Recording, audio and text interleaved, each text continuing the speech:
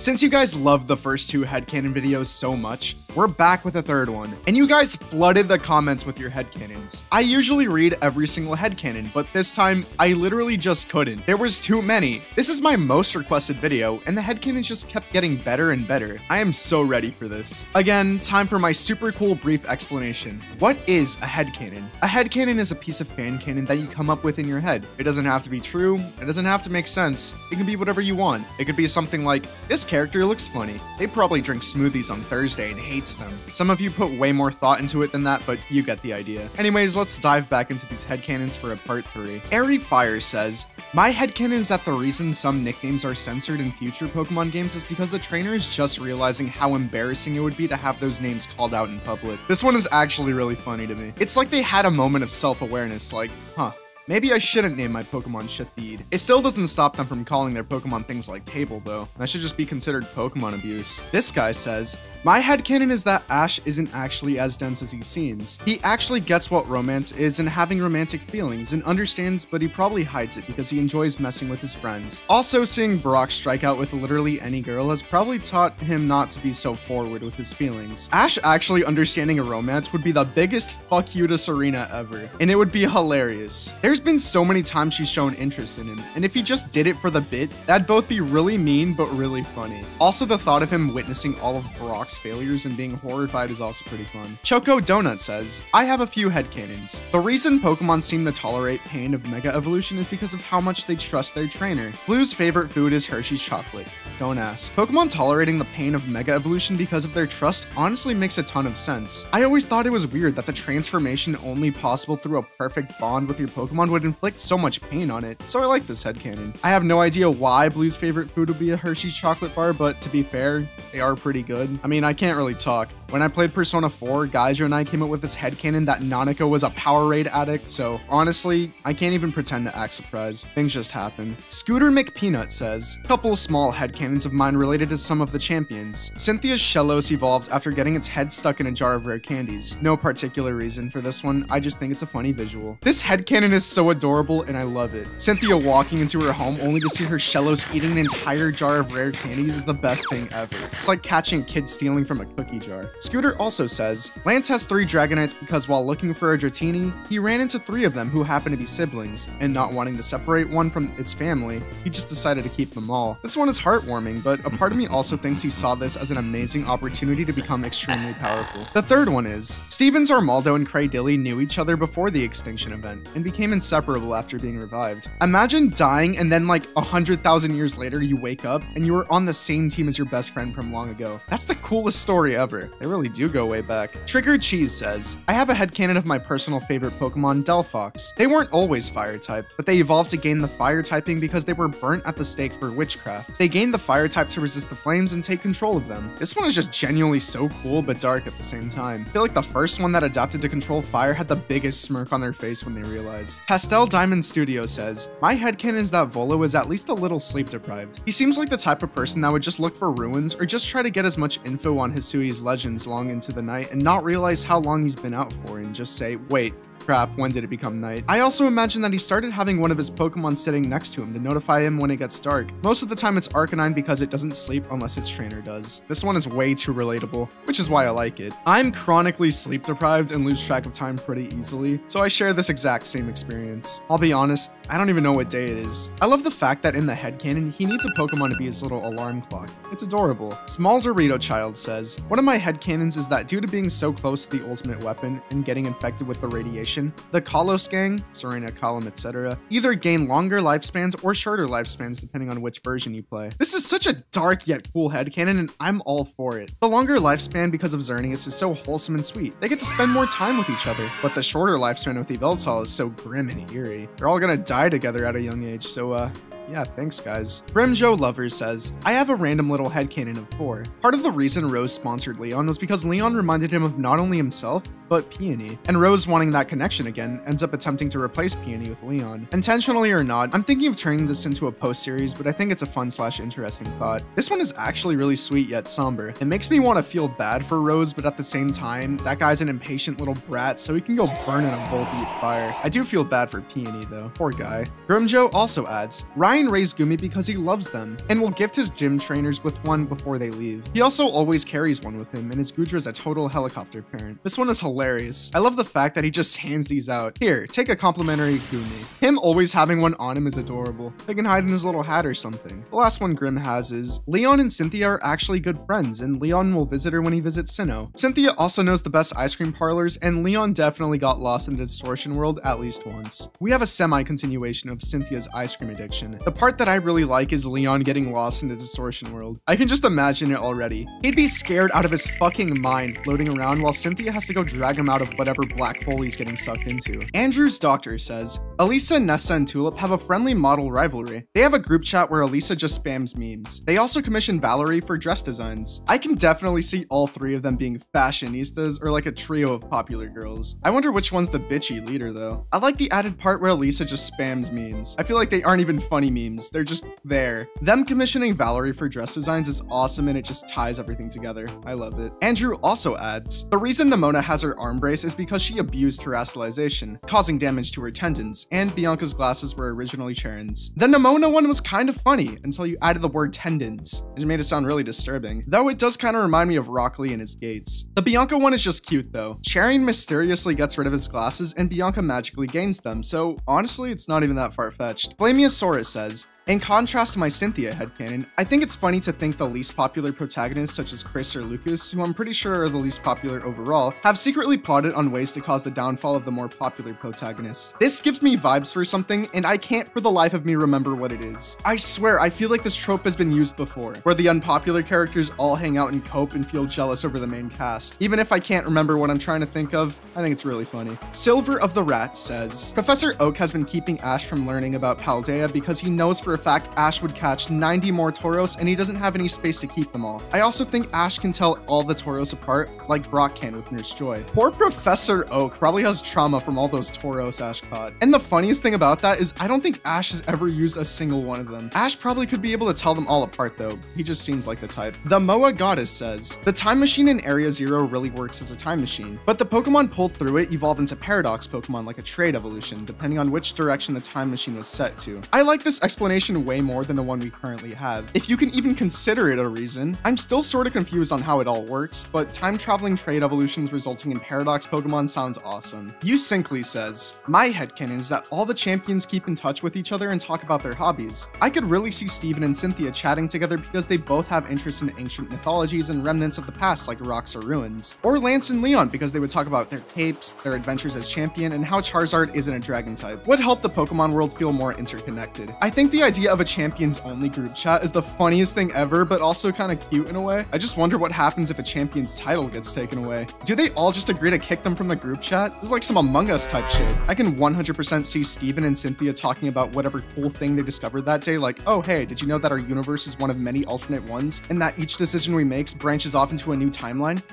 Anyways, how's your rock collection going? The Great Lazy Sloth says, I'm very late to the party, but love hearing everyone's creative ideas. Anyways, my headcanon is that Dawn, at least in the anime, always has an item for every occasion, no matter how out of the blue it may be. She's prepared for every possible thing, and her bag is always stuffed full to the brim because of it. I like this one because I honestly feel like she would. No matter how specific the situation is, she has something to help. Need a bottle cap opener? She's got it. Oh, you need a tire pump? Just ask Dawn. What's that? You need the Japanese Pikachu Illustrator card released in 1997, only 39 available in the entire world? Yeah, she's got a few. It's like Maxwell's backpack from Scribblenauts. Never thought I'd be talking about Scribblenauts on this channel, but hey, there's a first time for everything. Mystic Warrior says, Arvin has tried to teach the player how to make sandwiches and fails. This one is so simple, but I love the absurdity of it. How do you fuck up a sandwich? It's like one of the most basic things ever. I feel like Arvin would slowly lose his sanity as the player tries placing it on their head, hands, sand, the ground, literally everywhere except where it's actually supposed to be. Also, tried implies that this has happened multiple times,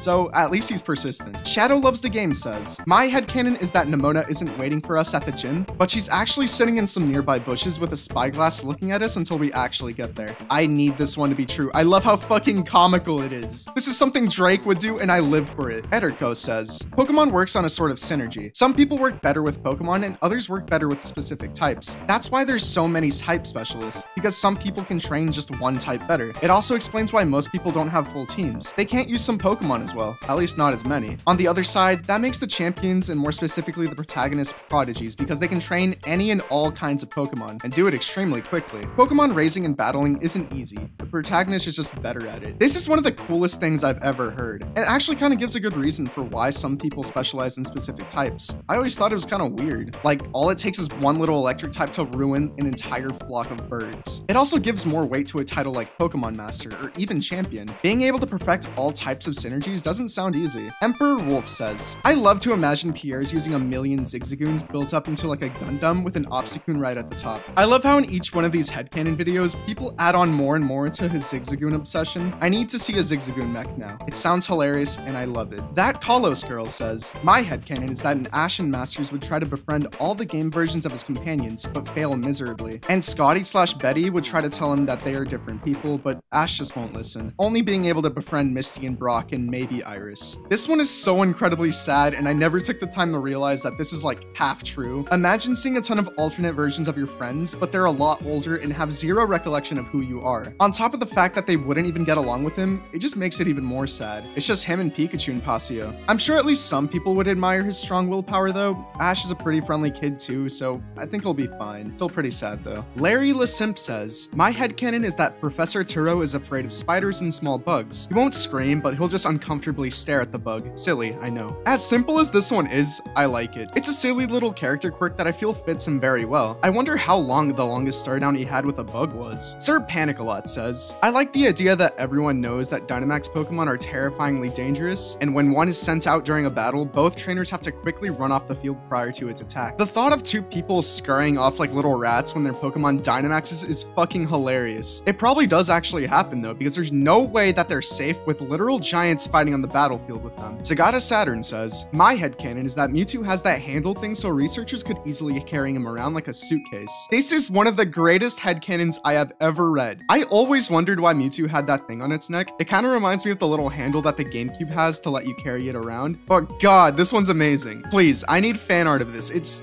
just so good. I imagine Mewtwo's face is just unamused, kind of like a cat. M. Junior Torres says, my headcanon is that Giovanni didn't abandon Silver because he didn't care for the kid. He did it because he didn't want to risk his son getting caught in the crossfire of the literal SWAT team raiding the gym, as seen in Generations, or Interpol chasing him down. Making Silver think he was doing it purely for selfish reasons was to ensure he didn't follow. This one honestly makes a lot more sense when you take things from Giovanni's perspective, but also it's a really convenient excuse for him. Plus, it doesn't help that Silver is also a criminal, so I think Giovanni just likes being a deadbeat. The Space Bat says, I have a headcanon that in Masters, Gloria either couldn't stop swearing or she kept speaking in Scots so no one understood her, so they had to dub over her voice. I love this one. I can just imagine Gloria saying the most outrageous insults only to be poorly dubbed over. Like she's screaming, you fucking suck! God damn, I hate you, die! And the dub just says, that was a wonderful battle. I really do hope we meet again soon. Just look at her face. Is that the face of someone who's sane? Cynical Fella says, my headcanon is that in most of the games, you record your first encounter with every new Pokemon. So when you go to the Pokedex and see the Pokemon sprite moving, that's not just an animation, that's the movement the Pokemon did when you discovered it. This one makes everyone's Pokedex a lot more personal. And technically, it sorta is true. It would be really sweet though for trainers to get to relive their first encounter with a Pokemon. Another anonymous alliterator says, on the topic of the anime's insane events, I have a headcanon that the anime is a sort of his friends retelling their journeys with him. That's why Ash has retcons, because every season is told by a different friend or group. Brock and Misty saw him mature from a newbie trainer trying too hard to be cool, shown by him turning his hat and general overconfidence. May and Dawn saw him as a good friend with more experience than them, leading to their perception of Ash sort of mentoring them in battle. Iris saw him as a kid and over-exaggerates his childlike personality by remembering him as dumber and less capable than he actually is. Serena sees sees him as a cool, experienced trainer who can do anything, exaggerating his power and skill as a trainer. The Alola crew remembers his talent and skill at battling in food, which is why he becomes more childlike but maintains his battling skills. Go remembers Ash in a first friend perspective while also being astonished at Ash's battling capabilities. I know this one was really long, but it's so good and I really like it. It perfectly explains why Ash seems to have all these sudden changes in demeanor. I wonder what the real Ash is like though, if these are just retellings. Azoth Dark says, Elisa and Iono have appeared on stream together and have a working brand relationship. The Ghost Story guy in X and Y is actually just a con man,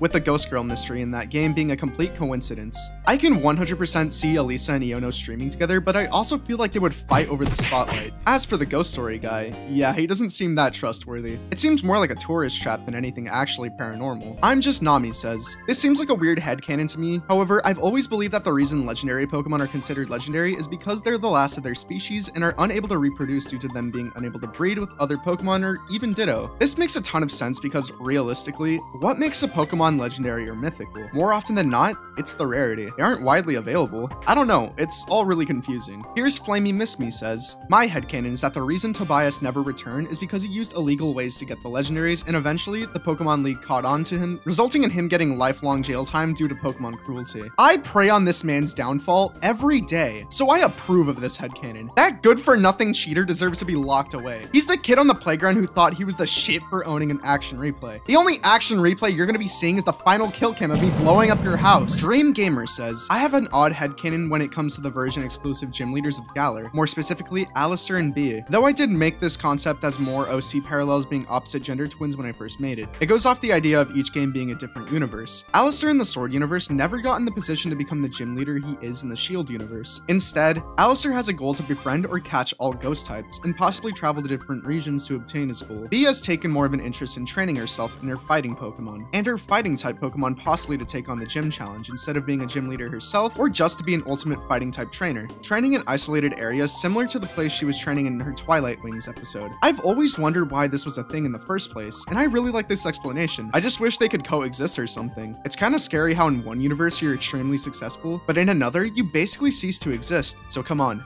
you exist right now. Make the most of it. Alright, there's my motivational quote of the video. You're welcome, guys. Cole Ultima says, my headcanon is that Nanu's boss overworks Nanu to the point where Nanu is tired all the time and mostly never lets him go home. All I gotta say to this one is me too, Nanu. Me too. And I think that's a wrap. We covered a ton of headcanons in this video, and there's still so many more left to read. So if you guys do want a part 4, let me know. Your cries and pleads were heard last time, so I'll be sure to deliver again. Leave your headcanons in the comments, like the video, subscribe, join the Discord, follow me. I think I'm forgetting something. Later.